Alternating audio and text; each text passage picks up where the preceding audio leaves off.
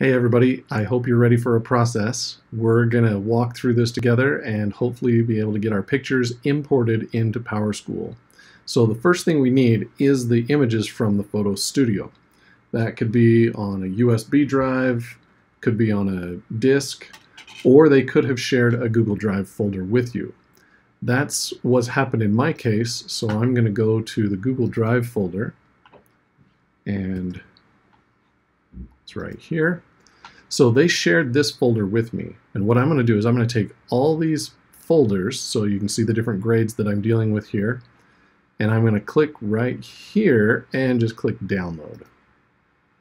Now that's going to take a minute. It's going to prepare a zip. So it takes a little while for that zip file to load, but you can see it's also downloading to my computer. I have it so that it'll save to my desktop, but yours may be saving somewhere else. We'll wait for that to be completed. Okay, so now that that's done, I'll find that folder on my desktop, which is right here. If I double click that, it will unzip it. And now I should have a folder right here that has all those same other folders in it that we saw that was in the shared Google Drive folder. At this point, what I want to do is, so that I can make this easier on myself, I want to go through and make sure all these pictures are correct. For example, sometimes you have kids that are misnamed or other issues. Let me show you. Sometimes White Raven does some weird stuff. Anyway, go through the pictures and make sure you write down the names of anybody who you think is not correct. Once you have done that and you've gone through and made sure everything's good, what we're going to do is we're going to do this several times for each of these folders. We're going to compress all the pictures in each folder. Now eventually we'll run them all together, but I don't want to do that with these high quality large images because it would just be too much to handle for many of our computers. So you need Photoshop. Go ahead and open Photoshop. And in Photoshop, go to File. Oh, you can't see it on this recording, but up at the top, File, and then scroll down to Scripts, Image Processor. Now in this dialog box, there's a few options. There's actually lots of options, but we're only going to use a few. This first one, select the folder that we want to change those images from. So that's right here. I'm going to start with 9th grade. I'm going to select that folder. So all these pictures that are in 9th grade, open. That's what it's got right here. This is where I want to save the new compressed and shrunk down pictures to. So I select this. I want to save it to this same folder, but I want to give it a new name. I want to call it 9 small. Okay, so I just click down here to create a new folder, and now I have a 9th grade, these are the big images, and a 9 small folder, and that's where I want to open the smaller folder, or the smaller pictures too. So I click that, so going from this to this. Okay, I want to make sure to click Save as JPEG, quality 9, that's generally pretty good. Resize to fit, I put 200 by 250, that's generally what works the best for us. The bigger the image is, the harder it's going to be for PowerSchool to download these, and it's just going to slow your whole process down. So make them smaller. Even if you wanted to go lower quality on this, say for example 8, that's fine. In fact, I'm going to do it this time.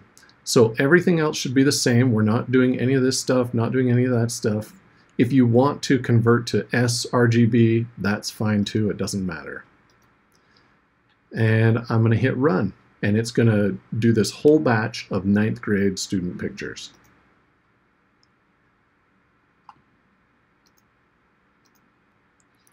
So once that process has completed, you should end up with a folder with all your new, and like I said before, you're going to do this with all of the folders. So I now have the 9 small, and it's compressed them into JPEGs, and so there's all those photos. And I've done that for all the grades, and I've combined the faculty, district, and principal folders here that I had extras of. I just combined those all into staff.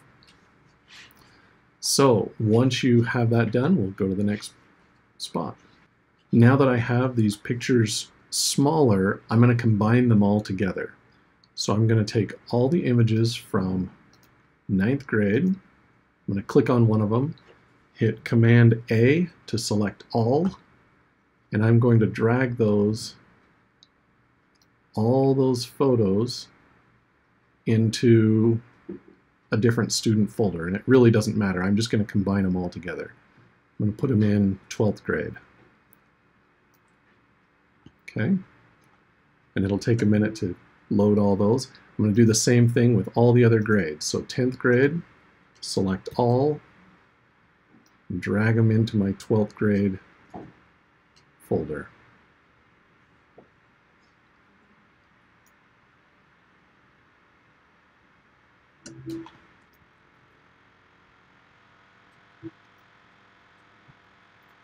So now what I have is I have one folder full of every student picture in a shrunk down and compressed state. So this is ready to go. Okay, what I've done here is I've actually gotten rid of all the other folders. All those folders that I was pulling pictures from, I just deleted those. The large image folders, the high resolution original folders, I can delete those because those are still saved on the Google Drive or the thumb drive or the disk. So I just don't want them taking up space on my computer. And so what I've done is I've renamed these folders. So I have a staff small folder and a student small folder. You rename by just right-clicking, click rename, or you can just double-click, just click up in here and it'll let you rename it. So there's three things that you want. You want the staff folder with all the pictures immediately in it. You don't want any other folders in a folder. And the student folder with all the student pictures in it. You also need this CSV file. This is called the map file that we'll be working with. And we'll do that later, but we need to finish preparing these pictures. So what you do is, again, click one picture, Command A to select all, and then right-click, and we are going to compress all these images. When you compress it, you get a file called archive.zip, and I like to just move that out here, and then, again, rename it. So I'm going to call this staff, and that's good. So now I have my staff compressed zip file of all the images. I'm going to do the same with the students. And here's the result. I've got my students.zip file, my staff.zip file. Those pictures are ready to go. Now we have to work with the CSV file right here, the .csv. That's our map file. We're going to go to step 2. Hang in there. All right, you brave people that have made it this far, this is the next major step. This is step 2. What we need to do is prepare the map file. But if everything's set up properly, it shouldn't be as hard as the first major step there. Go to your CSV file, right-click, and open with Microsoft Excel. If you don't have Excel, please download it. It's going to be helpful. Okay, so once you've made it to here, if it's been set up correctly, you don't have a lot of work to do. Hopefully you don't have to do a lot of Excel magic, but basically what you need is you need the student ID in the first column and the image name or number in the second column. All these other columns I don't need, so I'm going to delete those. I'm just going to select this column. I'm going to select this column, this column. I need the student ID column, and so I'm just going to delete, oops. I'm going to right-click on those and delete. Then I'm going to select this column and this one and delete. Okay, so now I have my student ID in the first column. I have my image name or number in the second column. And that's all I need. If you have anything other than that, you will need to do some trickery in Excel to get that format. You need student number in the first column, picture name in the second column. Now I also like to get rid of these tags at the top.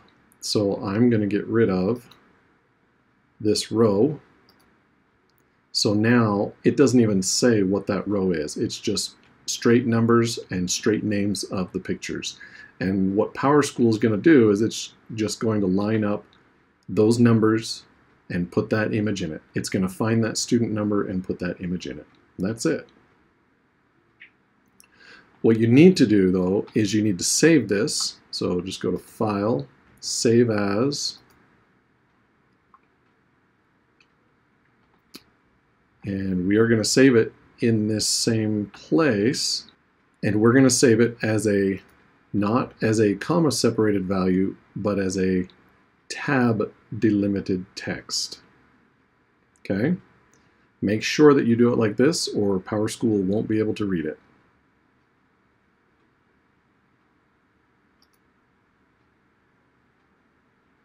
And that's okay.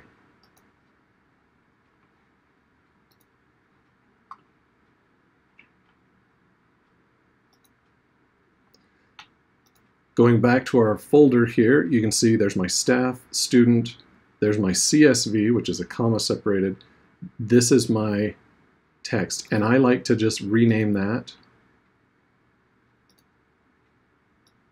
to map. And that's it.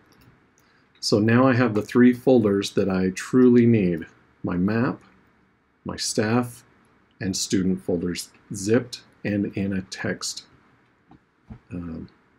format. Okay, that was the second step. All right, step 3, last step.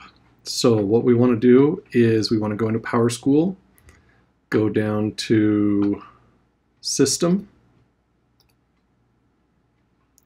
then in the Data Management section, we want to go to Photo Management and Import Pictures. At this point, we are working with, I'm going to import the students and then import the staff. That's why we have two different folders for those pictures, students and staff. So I'm going to go ahead and click the students. Now my zip file is, I'm going to click on this and I'm going to go find that zip file, and I'm going for students.zip. That's it. The mapping file is this one. Now you're going to need a different map file for the staff as well, so you'll have to prepare that one also. But there's my map file. Click Open, and the mapping type is students with staff number, not staff name is what I've selected, and then just hit Upload. And if you have errors, it will tell you. Some of them are errors, and you'll have to go through those somewhat manually and just try to fix them or import them individually. But this is how you do the batch import. And after it takes some time to load, you will have the results brought up. It says 739 student photos imported. I only had one failure. That's almost a miracle right there. I can easily track down this student number, go fix that picture, and import that individually for that student. I hope this is as lucky for you. I don't think I've ever seen it only have one failure on the first attempt. So if you have any other questions, please reach out to me and I'm happy to help. Thanks.